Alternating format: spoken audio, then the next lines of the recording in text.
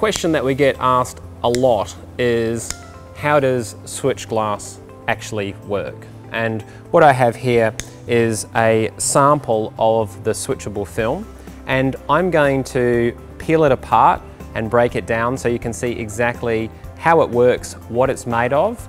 So Switchglass is manufactured from two pieces of PET that are conductive. So you can actually see the liquid crystals, and that's where the magic happens. When power is applied to each of these sides, the liquid crystals that you can see here align and the panel becomes clear. Now the liquid crystals aren't liquid, they don't fall off. They're essentially almost like a spray paint that are applied in a very consistent manner to the inside of the PET. So to give you a better idea how it works, I'm just going to power it on and off, and you can see where I've peeled it apart no longer goes clear because the liquid crystals can't align, or there's no conductivity between the two sides of PET. But below, where it hasn't been pulled apart, you can see the switch film going from clear to translucent.